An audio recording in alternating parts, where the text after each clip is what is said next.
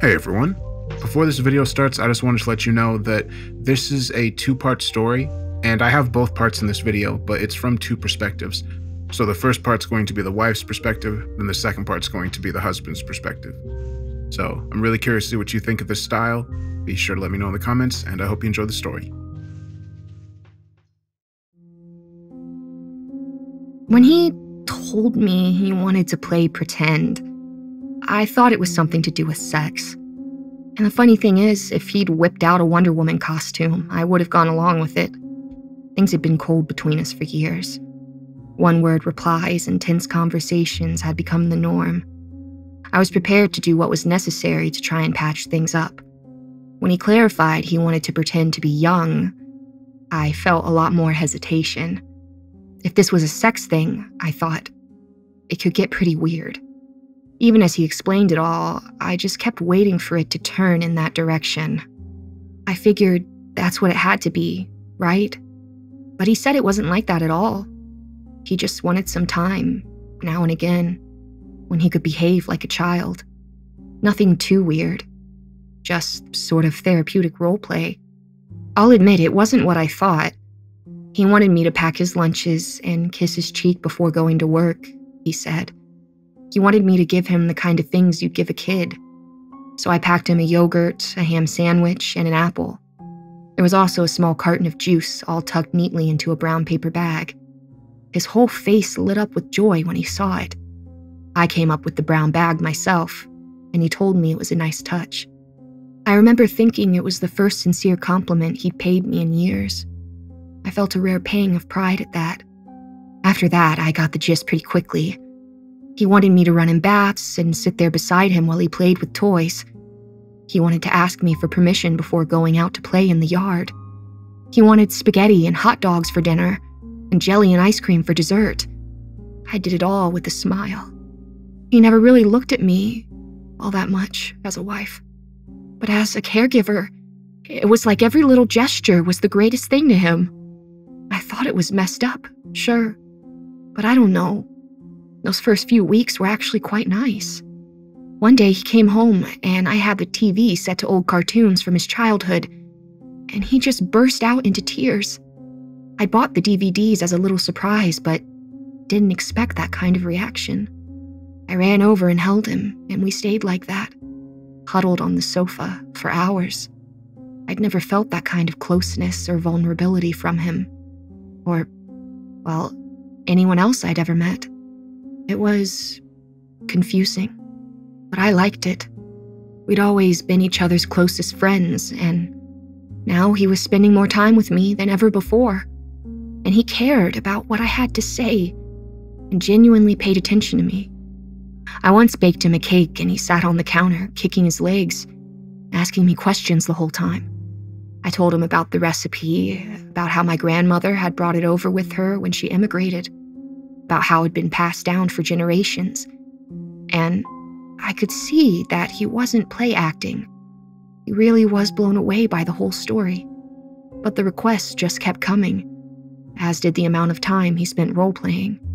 It started out as something before and after work, but he soon quit his job, and without notice, it became an all-day activity. Like I said, it was part of the fun, and I didn't put any limits on it. He did what I imagine most kids do all day long. He watched TV, played with toys and video games, ran around making silly noises. He also wanted to do the less fun stuff, so I had to set him chores, bathe him, brush and cut his hair, make him eat vegetables. He even asked me to start organizing his homework, so I bought some old exercise books for low-level maths and English. He was never naughty, but he did like to make a fuss when I told him to do these things. But sometimes I'd catch a sly smile or a twinkle in his eye, and I knew he really liked it. There was something inherently bizarre and actually kind of funny about watching an accountant sit there and struggle when carrying the one.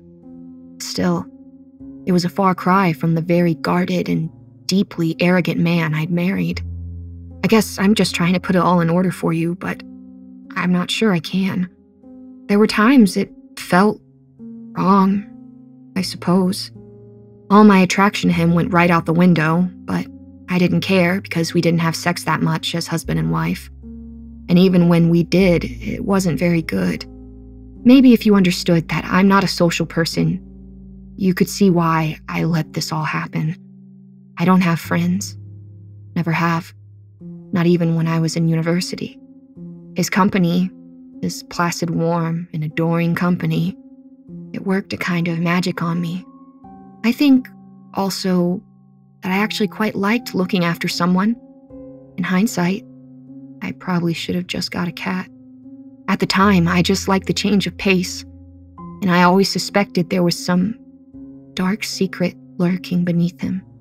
My mother had warned me about this with men, and I was just glad he didn't like killing hookers.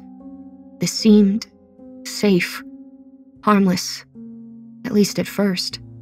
As we settled further into a routine, I started to feel lonely again. Only it was different. This wasn't the bored listlessness of a day spent at home trying to look busy. It was more like standing over an ocean and looking down. I think it was the way he started to change, physically. I thought they were all deliberate changes, things he did to look less like an adult.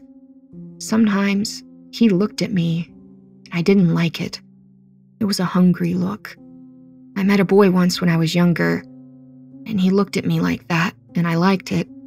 But coming from my husband in blue pajamas with a pacifier in his mouth and a rattle in one hand, God, I could have been sick.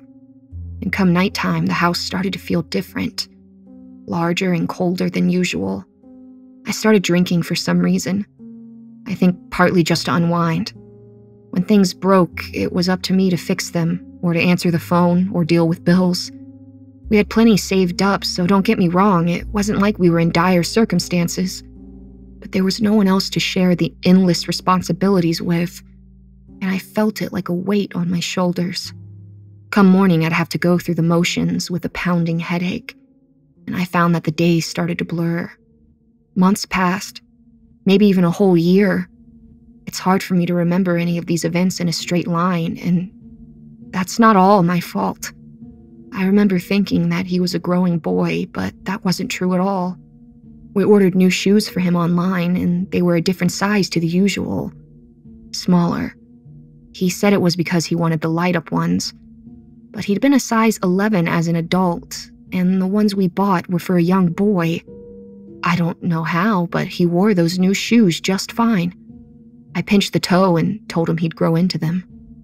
I have vivid memories of watching him struggle to put a stuffed toy on the top shelf. He'd always towered over me at 6'3". Even now, I'm putting it all back together in my head and finding little surprises. There was always a sense that if I stopped too long to think, then everything would rush past me and I'd miss it, even trying my best to just go with it. I found myself feeling like a stranger in my own house. Things moved, rooms were rearranged, and new toys just appeared, all without me knowing how. A whole swing set was installed in the garden without me remembering, but when I checked, my signature was on the invoice. At that point, he began wearing diapers, and I didn't even notice until days passed. It just kind of made sense somehow. In the moment, it had felt so natural. And looking back, I seemed to remember my husband as a child, not a fully grown man. I'd been feeding a toddler, hugging a toddler, watching a toddler play games. But at the same time, it wasn't any of that. It was my husband sitting there with his long legs crossed and crumbs in his beard. One morning, I woke up to a dog, and the next day, it was gone. I searched for hours, feeling like I was going insane. But sure enough, there was a bowl and dog food right by the kitchen door. So it wasn't like I'd imagined it. There was no dog in the house, though, nor in the garden. Exhausted and beaten, I went into my husband's room for the final check, when, at the sight of him, this strange apprehension came over me. I couldn't get the thought out of my head that he'd done something. After all, if he was a child, he was a bit odd, wasn't he? He didn't play with other children. He didn't misbehave. He barely spoke. He was a good little boy, sure, but not necessarily all that normal. And of course, he wasn't a child. He was something else. Standing there, I appreciated just how odd he had started to look. His hair was thinning, not just falling out, mind you. It felt downy to the touch, soft like a newborn's peachy fuzz. And good God, the smell. It was like a baby smell, but foul like sour milk. And it clung to him no matter how much I bathed him and washed his clothes. There were days when it felt like I could choke to death on it. And I learned to breathe carefully through my mouth whenever we were together. His pupils were huge, too large for those small sockets. His eyes had always been spaced far apart, but placed on a child-shaped head. He looked like he was wearing a bad Halloween mask with doll's eyes instead of his own. Sometimes I'd catch him staring at me from around a corner, or at the bottom of a long corridor. Sometimes that meant him standing there in the dark, audibly breathing as his shoulders rose and fell, while some unseen thought excited him. Other times it meant glimpsing his gray head disappearing behind a wall or door the second I turned. He drooled almost constantly and wiped the excess on his sleeve, but a lot of it landed on the floor anyway. There were times I'd find small puddles of spit in locked rooms, often just behind where I'd been standing. Other times, I could hear his difficult breathing inches from my back, but he was never actually there when I turned around. I was afraid of him, I realized, and I nearly cried out when, standing in that dark and quiet room, he rolled onto his back as he slept in the crib. He opened a gummy smile, and I saw that all his teeth had fallen out, barring just a few. And the closer I looked, the more certain I became that even those were not his original ones. They were too white, too small, too peg-like to be adults' incisors.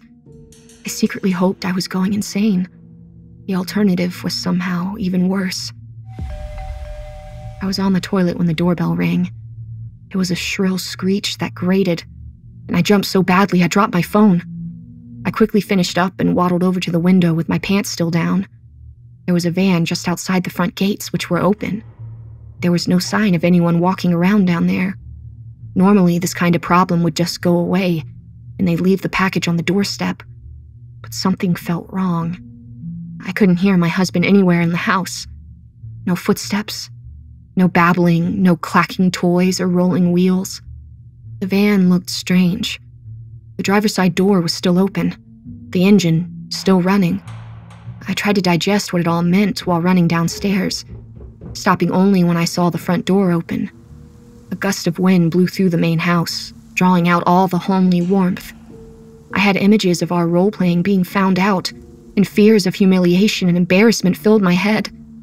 There was something else muddled in with all the thoughts as well. We'd spent so long locked up together. My husband and I, safe and far away from the rest of the world. How would he react to this intrusion? As if in an answer, someone cried out from the living room. I ran down the last few stairs and pushed open the door to find a small man shaking where he stood. Brown cardboard box clutched to his chest for protection. What? He stuttered. I put my arm around his shoulder and started to move him towards the door. I couldn't see my husband, but he was never too far away from me, and I couldn't help but notice one of his favorite toys lying on the floor. He let me in. The man continued. Look just like a... Suddenly, he turned to me and gripped both my arms. What's wrong with him?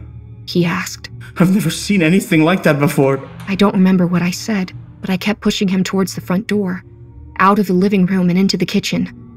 A quick turn of my head and I saw my husband ducking back down beneath the sofa. He was the wrong size to be so quick and sneaky, but he had a way of hiding and moving around the house so that you almost never saw him unless he wanted you to. Come on, I muttered, but the delivery man's feet were slow and cumbersome. It was like his head was all muddled up. It was just a child. He cried like it had just dawned on him. Oh no, I frightened him, didn't I? He tried turning back, but I stopped him. No, I didn't mean to scare him. His face. He stopped resisting, and his shoulders slumped back down. What's wrong with him? He asked. Why do my eyes hurt? He's sick, I answered, finally pulling him the last few feet to the door. I shoved him back past the threshold and stood, panting to catch my breath. He's just very unwell, I said, stifling a sob. Part lie, part truth. It's a condition.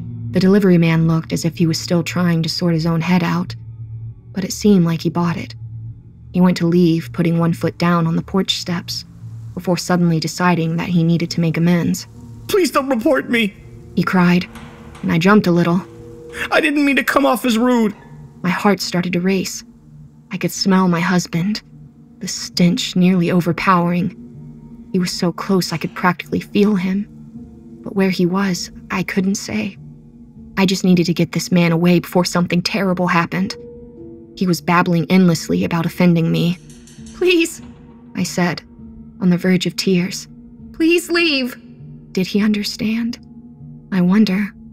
Sometimes, when I think back, I see a flickering of understanding in his eyes. It looked like empathy. I can't be sure because it all kind of just blurs together. The shock in his eyes as my husband's arm grabbed his ankle cannot be understated. Neither of us expected him to be down there. I still don't know how he did it, but he was down there, giggling in an unhealthy falsetto rasp. Before anyone could speak, he yanked so hard the delivery man fell down backwards and his leg disappeared into shadow. With one hand, the crying man clamped down on the thigh as if to soothe some unseen pain, and with the other hand, he tried to push himself back out from between the wooden slats. But my husband was always a big man, and now he had a strange sort of air about him. A quiet, crackling power that followed him from room to room. The struggle was one-sided, and the delivery man screamed and howled. He gave up holding the one leg and tried using both hands to pull or push or drag himself away. I didn't know what was happening out of sight, but his face drained of blood, and his screams just kept getting worse. I've never heard a man make a sound like that before. Not an adult man. It was scary, in a way I wasn't prepared for. I think he asked me to help at one point. I contemplated calling the police, but never did. I was so terrified I couldn't even bring myself to move. Occasionally, one of my husband's thick-knuckled hands could be glimpsed as he pulled more of the man inside. Those hands looked so large, so pale, so deeply unhealthy. I could hear what he was doing, but that didn't really come to my attention until I unpacked it, all mentally, long after it was over. But yes, I could hear bone crack, and something like paper being torn. Was it an hour, or just a few minutes? I don't know. The man just kept crying and pleading, and my husband just kept pulling, and pulling, and pulling. The stairs started to buckle, but the wood was thick and strong. Final question came down to what would break first, a pelvis or a post. The delivery man's cries told me what he thought would happen. He was right. With a tremendous yell of joy, just like a child on their birthday, my husband latched another fist around the man's other leg and pulled so hard that there was a sudden crack, and his victim fell limp like a toy losing power. What followed was a silence so heavy it hurt my ears, broken only by the faint, wet sound of my husband dragging the rest of the man into the dark. The space between each step couldn't have been more than 6 inches, but brute force won out. The last I remember the man's face. He was pale, with bulging eyes. The arrangement of his arms and legs didn't even make sense anymore. He looked like a spider after you step on it. I stayed there for a while longer, hoping to hell and back I'd hear an ambulance or a police siren. But like I said, we lived far out of town. By the time it occurred to me that no one would rescue that man, or me, the blood on the steps was congealing. My husband was still out of sight, giggling and clapping like a kid making mud pies. "Come on," I finally managed to say, speaking like the doting mother I was. "Put your new toy away. I'll make you some lunch." I was washing dishes and staring into the yard. It resembled somewhere I'd seen before, but I couldn't remember where or why. My husband was somewhere upstairs, and I was alone. I'd often hear him thunder around up there, doing God knows what, his bare feet slapping on hardwood floors he'd once picked out in a turtleneck and chinos. That seemed like a different person's life now. Hard to believe it was the same man who'd brought me something just days before that made me sick. He'd made it himself, and it had hung on the fridge for a whole afternoon, like just another piece of macaroni art. Is that thing where the dog ended up? I wondered, running a dishcloth over the same plate for the second hour in a row. Movement caught my eye. Out in the garden, something floated down past the tall hedges that walled in our yard and landed plainly on the overgrown grass. It was a bright, luminous yellow that glowed like a safety vest. For some reason, I held up the plate in my hand, looked between the two. God, I was so out of it. It was like a worm in my head. I could feel it, maybe even reach out and grab it if I could just focus on it for long enough. But each time I closed my mind around it, each time I started to feel out the shape of this intrusion, this rewriting of my own brain, it slithered away. "Frisbee," I muttered. And then just like that, she was there. She was maybe 9 or 10. How had she wound up here? I wondered.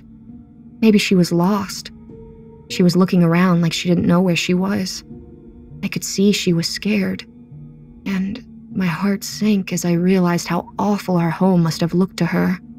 There was a time I was house-proud, but now we lived in decrepit filth. Of course the little girl looked scared, I thought.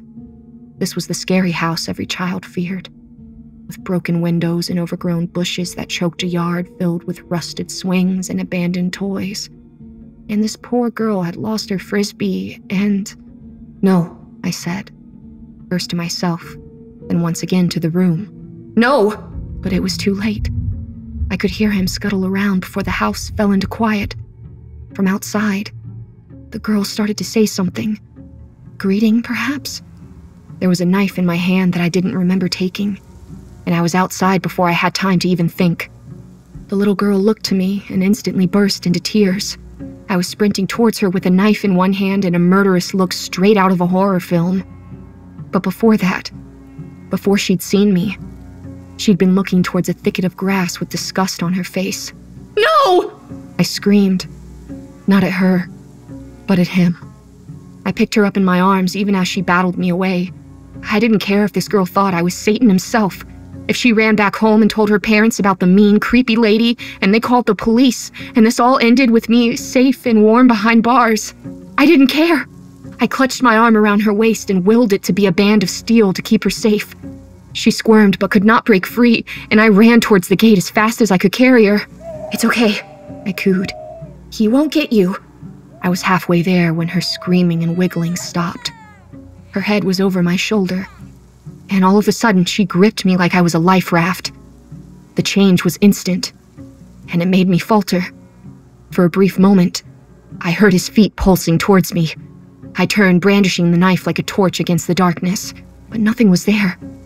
The girl started screaming again, the sight of my husband sinking, and she held on to me with dear life. I backed up to the gate carefully and began to wonder what next when, out of nowhere, he leaped into sight and grabbed the girl's hair, yanking her head back while she screamed so hard her face turned beetroot red. He jumped up and down, hollering and crying like a giddy toddler with a Christmas present. His misshapen face was grinning, his gums black and bloody, but his hands threatened to tear the girl's scalp right off. I started to feel nauseous at the sight of him. His size seemed to change with every glance. I couldn't make sense of it, and I felt that worm inside my mind wiggle and dislodge more of my thoughts.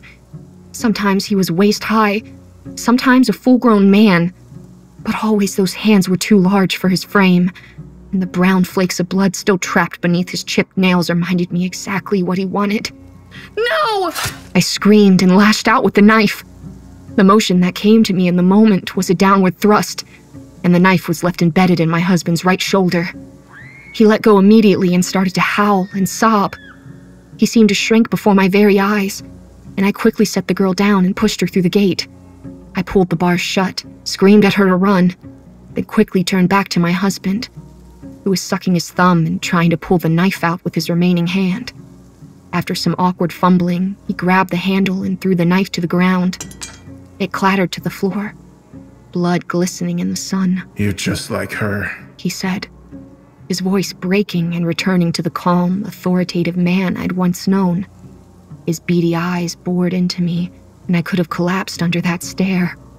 The change in cadence was as sudden as a sheer drop off a cliff. "I just wanted what she never gave me, but you're all the same." Suddenly, his whole face bunched up into a twisted, infantile smile as he declared with joy and delight in a voice like a child's, "I'm going to crawl inside you."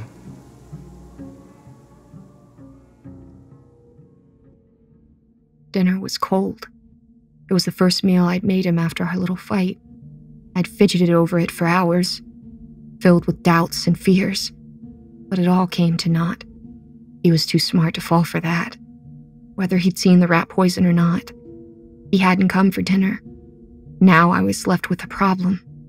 I'd stayed fixed to the spot in the kitchen, working away with endless looks over my shoulder, and night had fallen.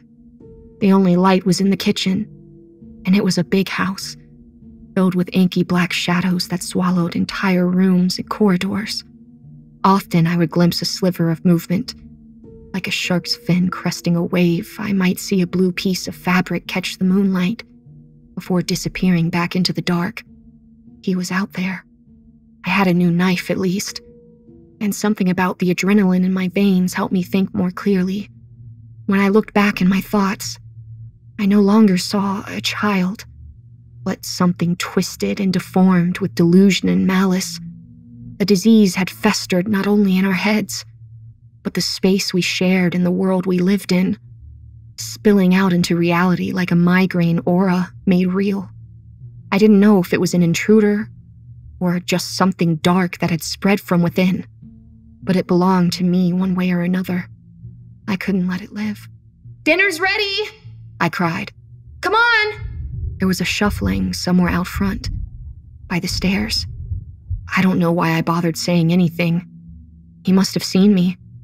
I cried out again, my voice faltering from fear and exhaustion. I picked the plate up and put it by the threshold of the kitchen, its edge just inches from the darkness. "You must be hungry," I said, doing my best to smile. "Please eat it," I added. "For me?" A single chubby finger peeked through the doorway and slid the plate across. It was so loud in the silence, grating across tile. Something felt wrong, but in the moment, I just hoped it was the sheer panic trapped deep within my chest. The plate whipped out of the darkness and struck me in the face. My nose cracked and my head snapped backwards. Before I knew it, I was on the floor, the plate rolling to a noisy stop a few feet away. It was whole, but one edge was coated in blood. I became aware of a coppery taste in my mouth, and I realized it was mine all over that plate. It felt like I was lying there for a good few seconds, agony ringing in my ears, while I opened and closed my jaw in disconcerted shock. Slowly, layer by layer, things started to right themselves. There was a sharp pain in the back of my head, and I realized I must have hit it when I fell over. And there was a weight on top of me, pressing down, making it hard to breathe. Had I broken a rib? I wondered. But it didn't feel much like that. It felt like something was moving around, something sharp and painful. I looked down and saw my husband's cabbage-shaped head bobbing away at my breast. I screamed and pushed him away, but he clamped down hard, those nasty little peg teeth burying themselves into my flesh and refusing to dislodge. I was overcome with disgust and started beating away at him, scratching deep gouges in his scalp and shoulders. Only when I buried my thumb in his nasty little eye did he relent and let go. He sat up and my thumb slid out of the socket with a pop. and for a moment he looked overcome with naive sadness. But then hatred washed over his face, and his remaining eye glared at me with murder. He started to choke me, those terrible fists clasping around my throat like bands of iron. I struggled, lashing my hands out at the floor and furniture, desperate for something, anything that might help. Thankfully, my hands alighted on the knife, and I drove it hard into the soft flesh of his armpit. For a moment, he carried on as normal, but by the time I drove the blade between his ribs, once, then twice, the blood had already drained from his face. It soaked us both, and to my horror, it stank of sour milk and talcum powder. I watched the realization of his wounds dull the fire in his eyes. He stumbled backwards, his face scrunching up as he let out a horrific bawl. Pink foam seeped from his mouth, and he gasped and choked. His lungs were filling with blood, and I watched him die slowly before me. By the time it was done, he was a man again, a strangely dressed, emaciated wretch of a man, but nothing more. I touched my throat and it felt sore, and my chest was a ragged mess. "Was it good for you?" I asked, a laugh rising unbidden from my lips. The sound of my own voice scared me. I sounded deranged, but I couldn't stop laughing at the joke I'd made. And before long, my breath became short, and consciousness slipped away in its entirety. It's been some time. How long? I don't know. And I still wonder whether he was ever real. I burned the house down, and I finally got to hear the sound of sirens coming to take me away. It was a weird problem to explain to the police. They had evidence of a child living in the home, but no body. They thought I'd offed a kid and burned the house to hide the evidence. Later on, they found one adult body, but it was the delivery men's, not my husband's, and I was arrested just a few short weeks later. Of course, I told them the truth, just barring a few of the weirder details. My husband had gone insane, I said. He'd snapped, started acting like a child, killed one man, then tried to kill me. Unfortunately, there are no records of my husband, nor our marriage, nor our life together. I lived alone, unemployed because of a wealthy trust granted to me by family. The mortgage was not paid by my husband, but rather the trust. All of this was news to me. He was real, I know that much. I still have the wounds to prove it. And they found that little girl who testified somewhat in my defense. She really had seen a man dressed as a baby, she said, although when asked to give a description of what he looked like, she broke down screaming and had to be sedated. I knew what that felt like. I couldn't tell you my husband's age, his eye color, his birthday, or even his name. It's all worked against me. I think I'm on my second appeal, but my lawyer told me to lower my expectations. No marriage certificate, no wedding invitations, no relationship status on Facebook, no photos, no plane tickets for the honeymoon, no official documentation. Every conceivable trace of this man's life simply doesn't exist. I managed to get a brain scan, and they say my brain should belong to a dementia patient. Except I'm just 36. It's all full of holes. Lesions, they call them. That's a good name for it. I said there was a worm, didn't I? It was eating through my head like an apple core. Not a literal worm, of course. Well, I don't know that for sure. But still, I think he did something to my head. Because even now, just the thought of him can give me a nosebleed. I don't remember much of my life before. He wrote over it like a computer file and deliberately blotted out whatever didn't suit his purpose. And of course, they never did find his body, did they? Bit of a cliché, I know. I think it was childish of me to ever believe that a few holes in the torso would kill him. It, I should say. After all, he was playing pretend at being human, just as much as being a child.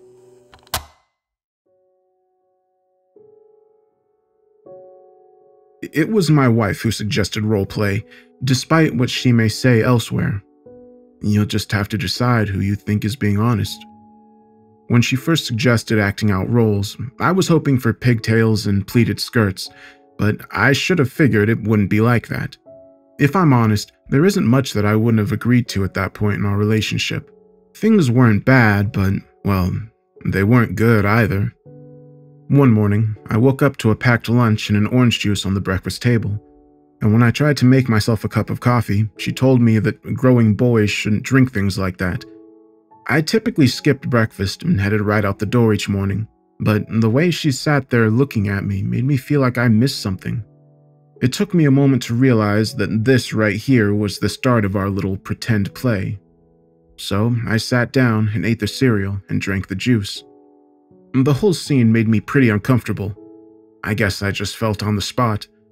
Sounds weird, but I've always had a bit of a thing about people cooking for me. My mom died when I was 8, and Dad didn't really pay much attention. I had to cook and clean and iron my uniform every night before school, and no one ever did my homework for me. Later on, my dad married some poor waitress half his age and treated her like a servant, and I realized that must have been exactly how he treated my mother. I'm not saying that this taught me to be the perfect man or anything, far from it. I just didn't like things that made me feel like I was becoming my dad. But there was my wife, making me cereal for breakfast and then handing me a neat little lunchbox with cartoons on it that I'd watched as a kid. Goku, that was a throwback. And I'd be lying if I said I didn't like some part of it. Driving to work that day, I decided that this roleplay was probably just some kind of therapy, and that it was best to go along with it, even after I got home that night to find that she'd run me a bath. Not only did she say that she wanted me to be a clean little boy, she even laid out some brand new pajamas. It was, deeply uncomfortable. She perched on the toilet lid while I sat upright in the tepid water, not sure what to do with myself. A grown man with a beer belly hunched over in the water. I felt so stupid. Do you need help washing yourself? Sure, I replied, and she came over and pulled out a fish-shaped bottle of No Tears shampoo. She washed my hair, using a small plastic cup to rinse my scalp. I had to lean back for her to get it all, and she held my head in her hands. I hated it. My eyes wouldn't stay shut. Her hands were too cold, the water too warm, the porcelain of the tub too hard, and every time the water flowed over my head, I would reflexively lurch forward to try to sit up, which of course meant I got suds in my eyes. Shh. Just lie back. It won't hurt. I won't let it, she kept saying. So I laid back and controlled my breathing, and told myself that it was for her sake, not mine. One of my last memories of my mother was of her reading a book while I sat in the bath, and I guess I didn't like how I felt in my wife's arms at that moment. But she just kept on talking to me in that soothing voice, and somewhere along the lines, I let go of conscious thought and focused on the sensation of the warm water rolling down my scalp. You can let go, she said, wiping some water from my face, and when I looked up at her, I realized that I was shaking and my heart was pounding. All of a sudden, it all just came out. All the tension, all the anxiety, the constant state of near panic that I'd suppressed for my entire life. You're meant to say that this kind of stuff feels cathartic, but I hated it. It made me feel physically sick, even a little ashamed. She held me in her arms. I sobbed like a baby in the tub, and when it was finally over, all I could think was, thank God, I can breathe again. I let her dry me as I stood dripping wet on the tiles, and then I let her dress me in the cool, dry pajamas she'd laid out already, the silky fabric raising goosebumps on my skin. By the time I curled up into bed, her arms cradling my head like it was a precious jewel, I was exhausted like I'd just gone for a quick 30-mile run. The last thing I remember was the theme song of Ed, Edd n Eddy, and the flood of nostalgia combined with the feel of fresh bed linen put me to sleep hard and fast. The next day at work, I felt dirty, and I didn't much enjoy the thought of going home. I knew it was waiting for me, and sure enough, she was there with SpongeBob pajamas, brand new in one hand and a plate of food in the other. At first, I told her I wasn't up for it that night, but she just told me to stop being silly and to sit down and eat. And, well, the food did look good. And stupid as this is, I told myself it was me doing her a favor, you know? Like, if I just agreed to have her do all this stuff for me, it would be okay, so long as I agreed begrudgingly. So I ate the food and wore the clothes, and I tried not to cringe when she called me her baby boy. As much as I hated it, she was being really nice to me. I just wanted her to like me. She hadn't liked me in so long, and this whole messed up business meant that she was being genuinely affectionate to me. For years, she has always kind of looked at me like I was a dick. I don't know where, but somewhere along the line, I stopped being her husband and just became a husband. Just another emotionally stunted guy with a receding hairline. I could have been more attentive, I know that, but nobody told me how exhausting mediocrity is, and by the time I got through barely surviving work each day, I'd find very little energy left to give her. I feel lonely all the time, and something about being in her arms made me feel a little less alone. I secretly hoped that this roleplay was about dismantling the walls we'd both put up. It wasn't on my terms. I would have picked literally anything else, but hey, when is life ever fully on anyone's terms? Being in love really means being held hostage. And yeah, things were bad, but I really loved her with everything I had, so I had to work with what I had. And what I had was this weird roleplay. I figured that it made some sense that some women didn't want a daddy, that instead some women wanted to be a mommy. You see it online all the time, right? Daddy this, daddy that. You can't throw a stone online without finding some pornographic image of a woman being infantilized. So why couldn't it go the other way around? So long as it wasn't sexual, I figured I could do it. I'd wear the pajamas, watch cartoons, and ask for help coloring in the lines. In the end, I didn't just go along with it for a few nights. I went along with it every single day that followed, and I found that every day there was a little more of it to go along with. The packed lunches became more elaborate, the food I ate grew simplified, until it was practically the kind of stuff you'd feed a toddler. And one Friday, when I finally told her I wanted a break, she just told me to stop being silly. She used that phrase a lot during the roleplay, and this is going to sound stupid, but she made me feel silly when she said it. Her voice immediately made me feel small and ashamed, just like I had in the bath. And before I even realized I was doing it, I was sliding the pajamas on and booting up my Xbox while she messed around in the kitchen. I had actually planned on talking to her that night about going to couples therapy, but she spoke to me like a little boy, and I just couldn't stop myself from reacting like one. It was like I'd been trained. That weekend, I listened to her tell me stories as I sat on the counter kicking my legs, and I think I felt something die inside me. On some level, I have to take some responsibility. I ate the food I wanted to eat, and when she asked if there was anything I wanted, I always had something to say. I watched the shows I wanted to and wore the clothes she put out for me, and pretty soon, I got used to not thinking about those things. Pretty soon, every single day was spent with her. Some nights were movie nights, and we'd watch her favorite films, while she told me all about the memories she had of first watching them. Some nights were mommy nights, where she'd sit and drink wine and watch her own shows while I played games. We made forts out of cushions, camped in the backyard, played cowboy and Indians using Nerf guns, and chased each other around the house for hours at a time, playing hide and seek or some homebrew version of tag. If I had to describe this time, it was like being in a waiting room, only I didn't have a number or a clock or any way of knowing how much time had passed. The only way I could even tell that time was passing was that I lost weight. In fact, I lost a lot of weight. My wedding ring slipped right off my finger one day, and where it went after that, I'll never know.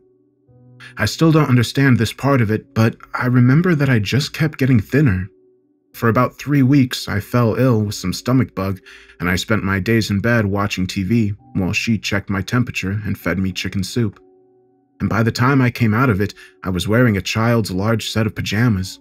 I mean, how does that even work, right? I started the year weighing 260 pounds, and by the end of it, I got down to 100. Not only that, but my hair started getting thin and downy, and I couldn't even remember when I'd last needed a shave. I asked her about this one day, and she played dumb, like she didn't know what was happening to me. But out of the two of us, she must have known because it was literally right in front of her eyes. I was changing. She recommended that I stay home until I felt 100% myself again, which of course meant that I never went back to work because I never felt like myself again. Looking back, it wouldn't surprise me if she forged a resignation letter of mine or did something similar to keep me at home. Either way, By the time the stomach bug passed, I was trapped in that house. The outer gate that had once barely reached my chest, now towering over my head, and I could barely get my fingers around the bars. It wasn't a new gate, or at least I didn't think it was. It was just somehow taller than me all of a sudden. Things stopped making sense around this time, and looking back, it's hard to disentangle certain memories and ideas. I don't even remember the crib arriving. It was just there one day, along with a whole new room in the house that physically shouldn't have been there. I checked one late night when I felt lucid, and sure enough, the bathroom and master bedroom hadn't magically shrunk by 50%, but somehow a whole new room had just sprung up between them, and it was painted in baby blue, and the walls were covered in paintings of airplanes. And if I stared at them too long, I'd feel real sleepy, and my head would get heavy, and boom. Next thing I remember, it'd be morning, and I'd be staring at a bowl of cereal. Whole chunks of time were purged from my head, and not just the recent stuff either. I was an accountant who suddenly couldn't do long division and struggled with his multiplication tables. Normally, my brain was like a cacophony of fireworks that took every ounce of my willpower to keep under control. Stray thoughts just pinged off all the time, and it was like, it was chaotic, but it was me. But with my wife, and with everything going on, it had turned into something more like a cobweb with holes poked in it. You know when you listen to someone and their voice just turns into a drone, and you realize that you stopped listening after a few words? It was like that, but with my own thoughts. As soon as I got any momentum going, I lost interest, and time faded, and I'd come to a few hours later, bouncing up and down on my wife's knee. I could practically feel bits of my mind slothing away like candle wax, leaving big patches of nothing behind, and it hurt so bad. It hurt worse than any physical pain that ever happened during that messed up time. Something was cutting my mind up like a scrapbooker going at old magazines, and I could feel it happening in real time. There were times when she'd take something off me like the remote and put it on the counter, and it'd just hang there over my head, and that just didn't make sense to me. And the harder I concentrate to try and figure that out, the more it feels like staring right at the sun. And it wasn't just me. There were a couple of moments when she'd look at me, and I wouldn't see my wife. Actually, that's not right. She was my wife. Absolutely, 100% my wife. She just had an extra pair of limbs, and it hurts even now trying to remember too clearly. What I do know was that as time went on, I felt less like precious cargo and more like a leaden weight she had to lug from place to place. Some nights I'd wake up and spot her standing in my doorway, looking at me, and the expression on her face, it was murderous. I'd have to lie there and pretend for hours that I was snoring gently, because on some level, I just knew it'd be bad news. The time we spent together started to change, and more often than not, I'd try to stay out in the garden and play with the toys, only I wasn't really playing. I was just pretending, hoping that if my performance was good, then she wouldn't get any more irritated with me. Without knowing when, why, or how, rules were introduced. I'd go to do something like make myself a drink and stop, hand frozen halfway to an empty glass, and remember that I wasn't allowed to get glasses out of the cupboard by myself. I didn't know how I knew that, I just knew it. I wasn't allowed to play games past 7, I wasn't allowed to get my own snacks. I wasn't allowed in the garden without telling her where I was going, and if I broke these rules? One time I threw a ball and broke a window, and she exploded out of that screen door like a bull. It felt so wrong to feel scared of her. She was meant to be looking after me. Those were the roles we were meant to be playing, but she grabbed my arm and pulled it so hard it popped right out of the socket, and I begged for the game to stop, but nothing I said could snap us out of these messed up roles we'd made. She dragged me into the kitchen, and I passed out about the time my head bounced off the 3rd step on our porch. When I finally woke up, I was sitting in a high chair and strapped in real good. Something hurt, but I ignored it. All I wanted was for this pissed off woman to love me again. I was so terrified I would have done anything she asked. She was the only thing I had to keep me safe in the world, and my head was full of the amazing stuff she did for me. The food, the gifts, the movies, the clothes, the bathing. I could see how tired she was. It was me making her that tired. So I cried and I sobbed and I said sorry so often my throat got sticky and dry and I started to heave. When her terrible frown finally broke, she ran towards me with her arms wide open and pulled me out of that chair. She told me to never make her hurt me again, saying it over and over again as she sat me down on the sofa and rolled up my pajamas to show me my chubby legs. Something was jutting out of the skin, and before I could figure out what it was, she pinched it with her finger and thumb and drew it out in one long motion. It was a needle. A little sewing needle that had been slid painfully into the thick, fatty muscle of my thigh. There have to be rules, and there have to be consequences. But don't worry. I want you to know it hurts me just as much as it hurts you. We both suffer when you break the rules. I want you to know that you don't just hurt yourself. You hurt me. I watched as she placed the bloody needle on her tongue and swallowed it. When the doorbell rang, I was looking at the diapers around my waist. I didn't even know when or how they had gotten there, and weirdly, I remembered thinking the exact same thing that morning, and the morning before that. And the longer I thought about it, the harder it was for me to remember when I'd actually last used the toilet. The realization horrified me. Some of the memories flashing into my head, it was like I was experiencing them for the first time all over. The timid woman I'd married was somehow suddenly so strong, able to not only overpower me, but able to actually lift me off the ground, to pick me up and lay me down on a small table and hoist my legs up and, Jesus Christ, she changed me. I thought, my whole body flushed with unspeakable humiliation. I think it was that feeling that let me keep my head together when the delivery man came.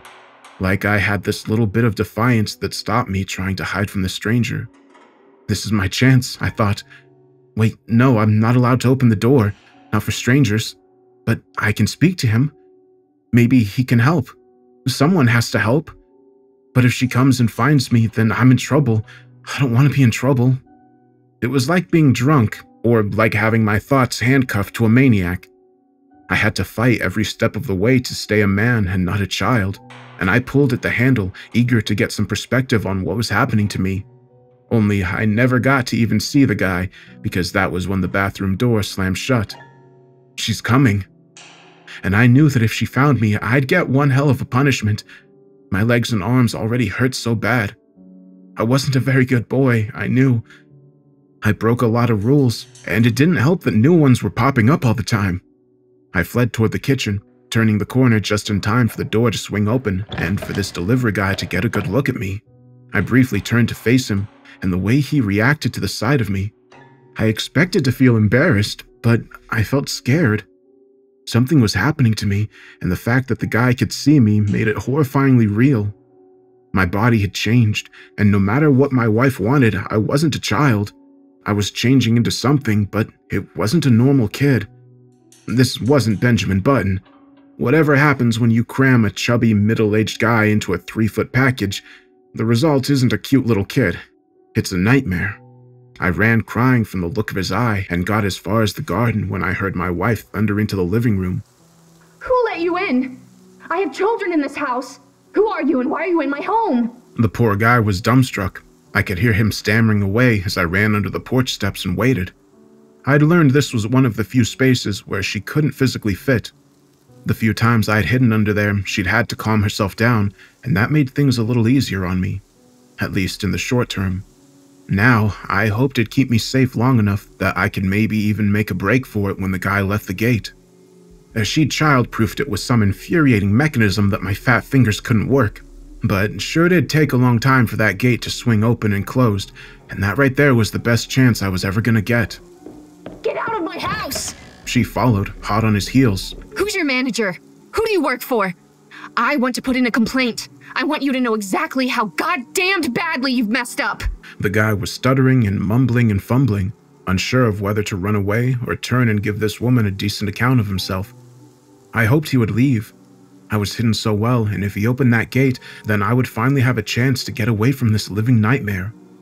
This guy was still trying to answer when my wife stepped down onto the path and turned to me slyly, raising one eyebrow right in my direction where I thought I was hidden.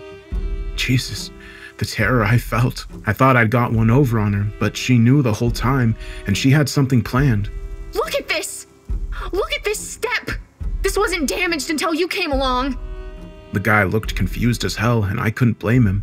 He'd been bombarded with conflicting complaints.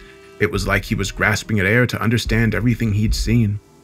It wasn't just my wife going off at him, it was the memory of what he'd seen, the memory of me. He bent down to look, and my wife encouraged him to get closer. I wondered why she was making him get so close to my hiding spot. Did she want to humiliate me again?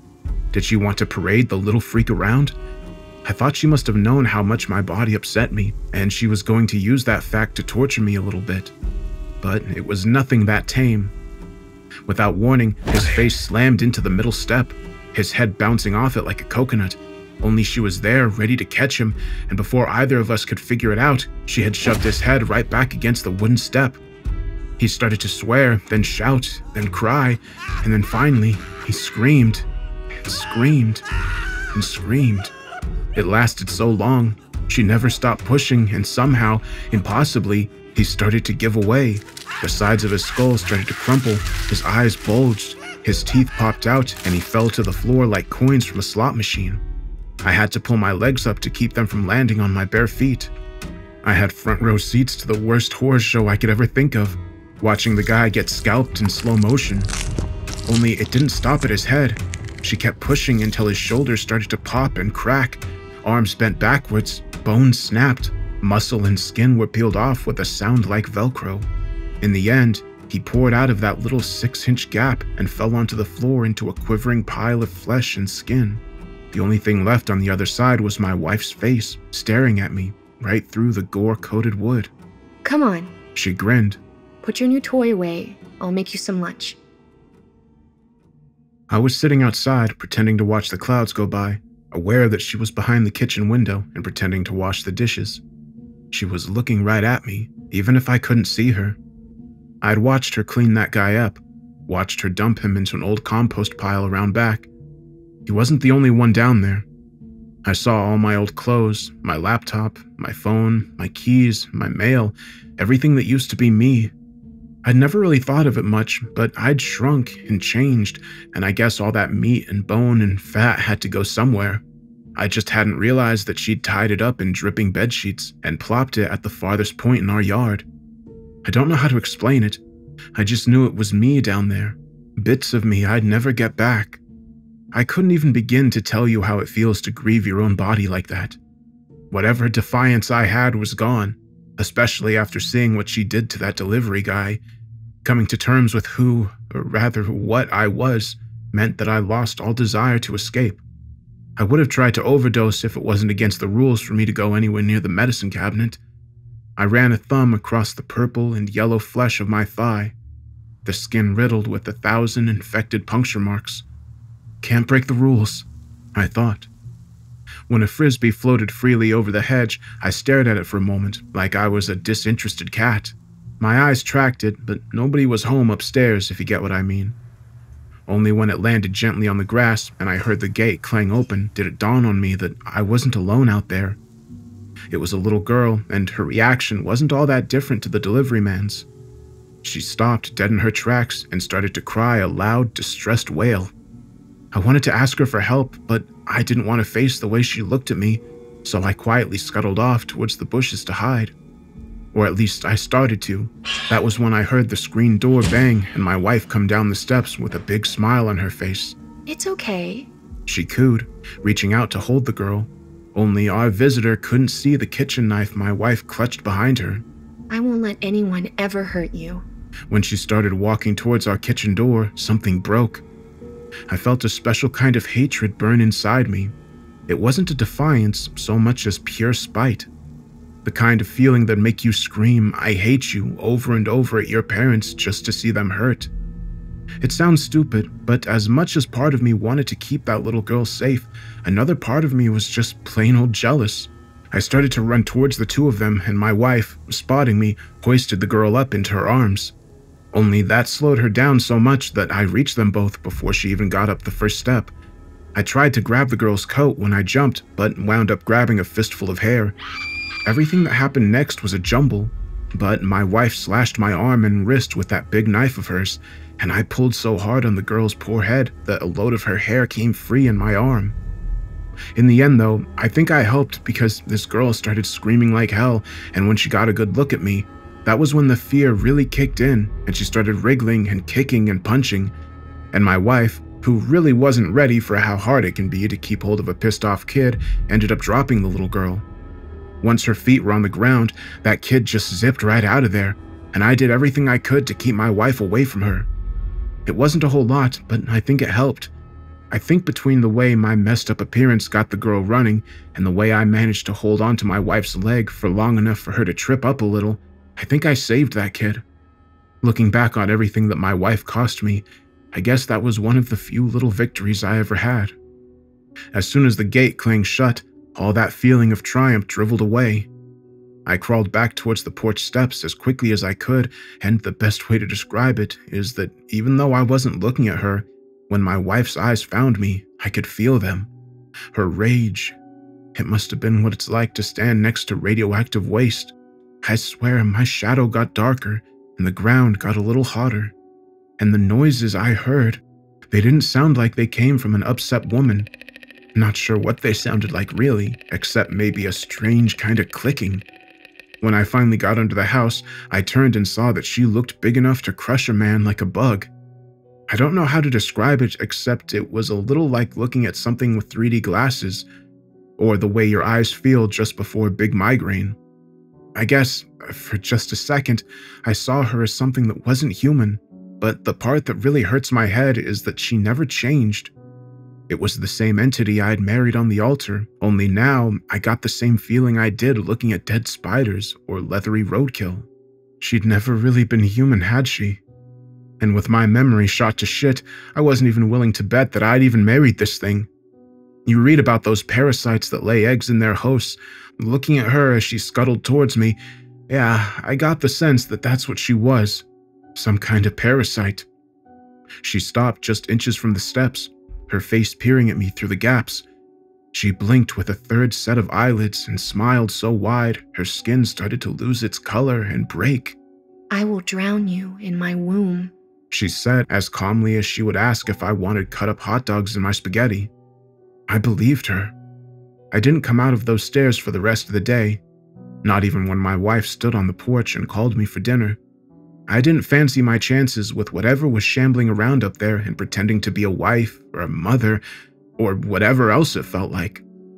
I didn't want anything she prepared, and as time wore on, I found that the hunger in my stomach sharpened my mind so that I didn't mind it too much. Perhaps I could hazard a guess that she wasn't being honest about what was in my food, and I didn't want anything she prepared. Whatever this was between us, it wasn't really a game now. The stakes were too high, and for me, tucked away under those steps with my stomach growling and my mind growing more lucid with every passing second, I really started to hate her. I hated that she'd hurt me when she was supposed to protect me. I hated that she'd lied every second of every day until this sick little plan of hers had come to fruition. But more than anything, I hated her for what she'd done to me. I wasn't a man, but I sure as hell wasn't a child. I was more like a monster and a joke, and I just knew that somehow she'd been the one stripping meat and fat off my bones until my frame withered to this pitiable state. I had to leave. I had to. She'd since locked the gate, and I needed the key, and if she stopped me, well, I guess I needed a knife, didn't I?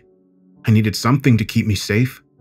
I waited until sunset and crawled out from under the house, making sure to stick to the shadows. Peeking through the kitchen window, I saw her standing there with a plate in one hand and a blank expression on her face. She looked a little broken, like she didn't quite know what to do now that I wouldn't listen to her cries of dinner time. She just stood there and shivered until some flicker of movement caught her eye and she pivoted around to track it like a bird of prey. I had to drop out of sight more than once because of how sensitive she was to changes in the light. Although I think I managed to avoid her line of sight because when I finally snuck into the house via the back door, she was in the exact same spot, staring into the darkness like a blind man. For a moment, I thought I was safe in the shadows, but whatever this thing was, it didn't seem so committed to playing human. As soon as I got near the stairs, her eyes fixed on me like a hound's, and she came barreling forward on every limb she had.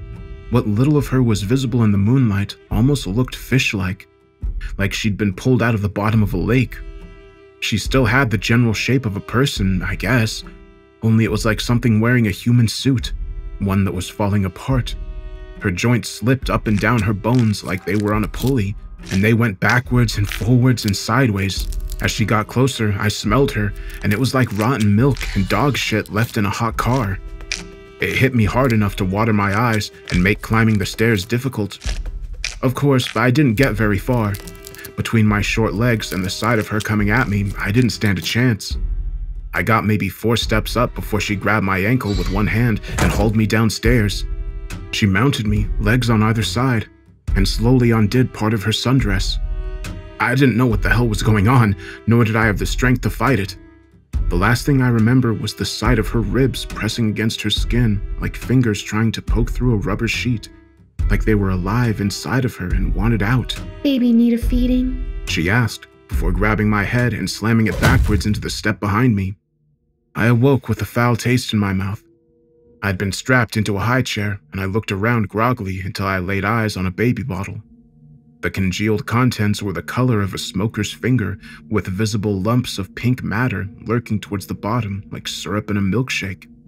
My wife said, her misshapen fingers stroking my hairless head. Straight from the source. I realized that my legs were in agony, and I saw that there must have been a dozen needles poking out of my skin.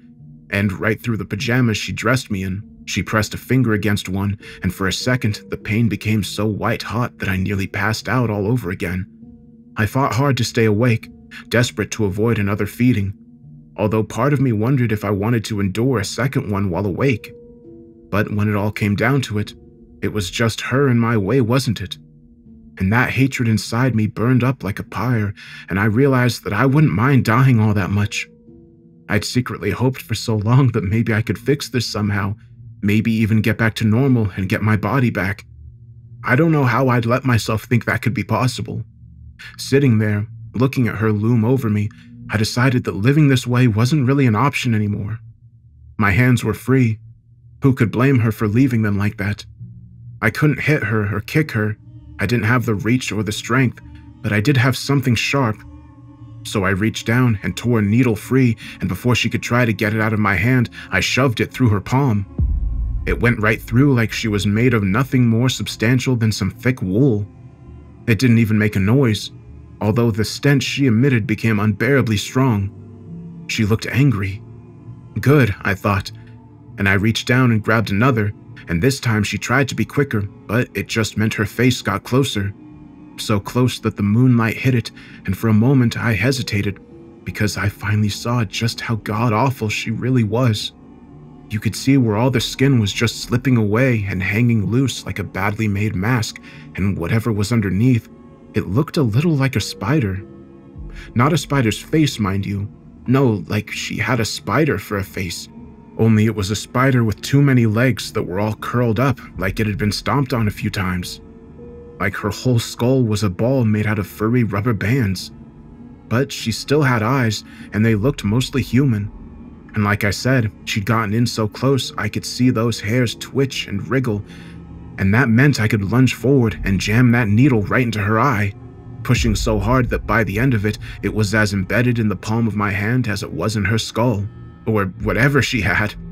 I don't know what exactly was in there, but it must have hurt because she let out a scream that drew blood from my ears, and she ran into the dark, desperate to get away, far away from whatever had caused her pain. I didn't have much time. I slipped loose from the chair and ran from the house, stopping only long enough to catch a glimpse of a shadow passing over the house, as if something had flown over. It's hard for me to say what exactly, but I had a vague notion that some of the lampposts in the nearby street were moving, and that they reached way too high into the sky. I felt her leave. Jesus, I felt her leave, and it was like popping a cyst. It hurt bad. It hurt like nothing I'd ever felt. It wasn't a protracted injury, just more like being shot, I imagine. I don't know, I reached the gate and saw somehow that my hand dwarfed the lock, and by the time I'd fumbled it open, I was already hurtling towards the ground like a falling tree. When I woke up, the house was blazing, and I felt like I'd eaten 150 pounds of raw meat. But at least I was the right size again. I wound up having to take a trip to the hospital that same day, so they could get the remaining needles out of my leg. I was laughing so damn hard that they wound up keeping me for my own safety, which, well, I guess I can't blame them. Between the needles and the children's clothing and the way I screamed with joy at the sight of my own hands and my hairy arms, I guess I must have really looked crazy. I didn't feel too bad being stuck in that place though, and they didn't keep me for long. They said something about spores in my lungs. I don't know. I don't even care. I did tell them what happened, of course, but they just told me it was all a product of my mind. They say my head is screwed. I mean, they say it a little more politely than that, but that's the gist. They showed me a scan of my brain, and it looked like an apple after it spent 3 weeks on the ground in mid-August. I guess I'm not an accountant anymore. Most days, if I'm lucky, I can work a remote. For a long time, she kept leaving me a packed lunch on the doorstep of my new apartment. It's crazy, but I almost ate 1 or 2 of them. It was a strong habit, you know? But instead, I always made a big show of throwing the food right in the trash. The last box was full of divorce paperwork, although it didn't look official, more like a bad joke. But that was the whole marriage, wasn't it? Just a bad joke. I signed them in crayon and left them outside.